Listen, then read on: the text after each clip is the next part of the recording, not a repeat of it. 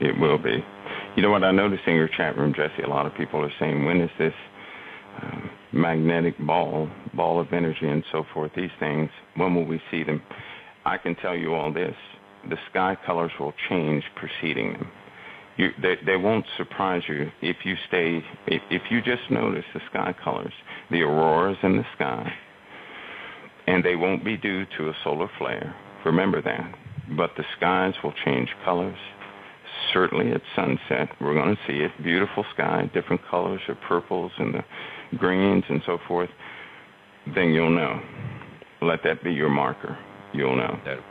Well, Michael, on the physically, we talked about infrared, and we talked about this ball of energy interfering with the magnetic lines of force around the Earth.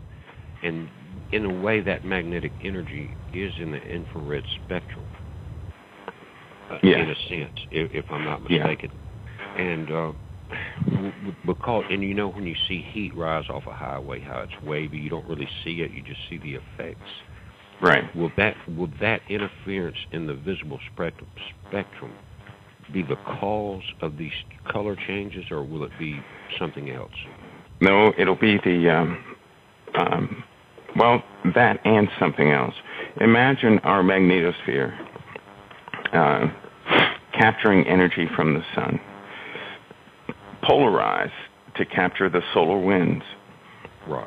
And then if it continues to be polarized to capture those solar winds, of course it's going to go up in energy, causing these different lights to show. You'll also know, preceding the changing in the sky, actually preceding and post, pay attention to the thunderstorms that are coming. Pay attention, because they will be 10 to 50 times more powerful than any other electrical storms we've had. Because the energy, that's right, the energy in our atmosphere will increase greatly. These objects will transfer energy from our planet back to them and so forth.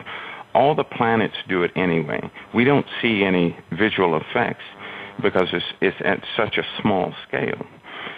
But if something got really close to us, say twice the distance as the moon, twice the distance, and it was large enough and dense enough, we would see that electrical transfer.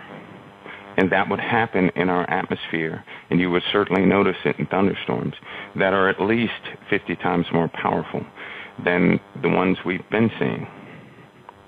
Well, I've seen the flights where they're going up, different scientists and groups from NASA observing these sprites, and it talks about a transfer of energy from the upper to the lower atmosphere. Mm-hmm. And it even talks about frequency, Michael. Yes. Well, everything has its own frequency. Everything has its own resonance. And if something interferes with that resonance, you can effectively change matter itself. This is ultimately one of the goals of many scientists around the world, certainly the military-industrial complex. But the sad part is they have done it. They have devices, they have propulsion methods that are at least 500 years beyond what people know of right now. They have done it. Somewhere sitting in, hangar bays with Lockheed Martin and all these other subcontracted companies is a vessel of some type that has accomplished what people think is fantasy. Like an interdimensional vehicle, or just super high speed, or? Well, some of these traveling balls of light that people see, or the large triangle-shaped craft, most of those are ours. They're not UFOs. They're vehicles that we made.